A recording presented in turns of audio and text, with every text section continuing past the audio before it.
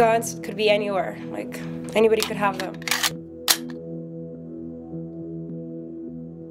The purpose of illegal guns is to facilitate, I guess, operations, like criminal operations, and also it grants criminal organizations a lot more power. Basically what illegal arms do is fuel civil wars, or they mainly use them at drug wars. I would say enforcement, either by the drug cartels or the gangs. They're trying to enforce, I guess, either their power. I believe guns are coming from United States, since we do have our Second Amendment grants us the opportunity to have guns, to bear arms. I think since we're like a border city, I do think they're going into either Canada or Mexico, and mainly to Mexico since a lot of crime is occurring over there at the moment. The arms going into the Middle Eastern, they're coming specifically from 4 different countries, which are the US, France, Britain, and Germany, which is kind of contradictory, because of course these are the first countries that start trying to create awareness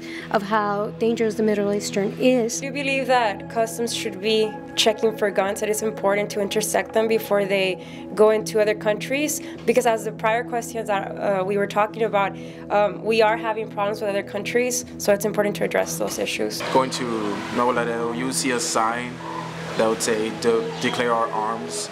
But now I believe they are actually checking. Before you cross the bridge, there's like a checkpoint. I don't think you can solve the problem. There's a way to manage it.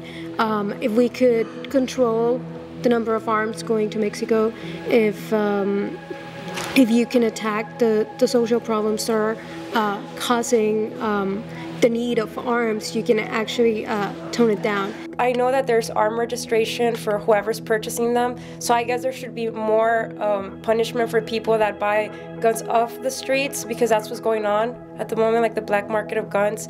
So I think that we have to address those issues, and more enforcement should go towards the streets and making sure people are buying drugs legally. Control over who's buying them and who's sending them.